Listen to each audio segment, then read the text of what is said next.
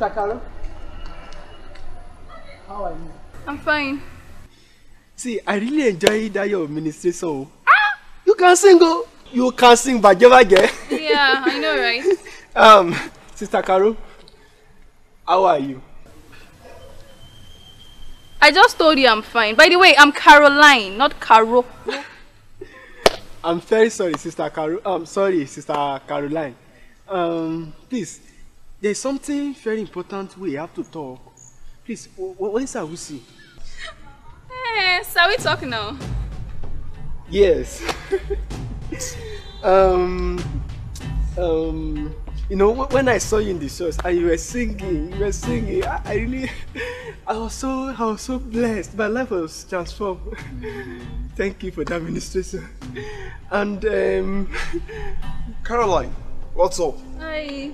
You see, that was a very melodramatic rendition from a melodious and mellifluous singer like you. Thank you. Yeah, you're welcome. Sister Caroline, I would like to see you for a minute. Okay. Excuse us.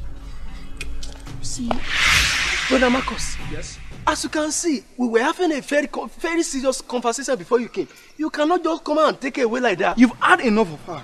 It's my turn to talk to her. See, now, Caroline, tell him to leave me alone. See. You are not even holding her spiritually. Don't you know she's a weaker vessel? And I am the stronger vessel here. Let me just see you for a minute. Come back here. My brother, see, this is the household of faith. You should learn to respect a fellow brother in Christ. And you cannot be behaving like and you, Akonde, you need to respect ladies. How will you be holding a lady like this? Please, leave me alone. Brother Marcus, Akonde, you have a video. I have. You have a Don't start what you cannot finish. The old man is still working in you. And the old man is not complaining. See, come back here. Come back here. What is the matter with you? You want to break my hand. You don't understand. You need circumcision of the heart. Akonde, don't start what you can't finish with me. Out of your senses. Akonde, Brother Marcus, Akonde, leave her alone. Akonde, don't start what you can't finish with me. I say leave her. You are not going. You are.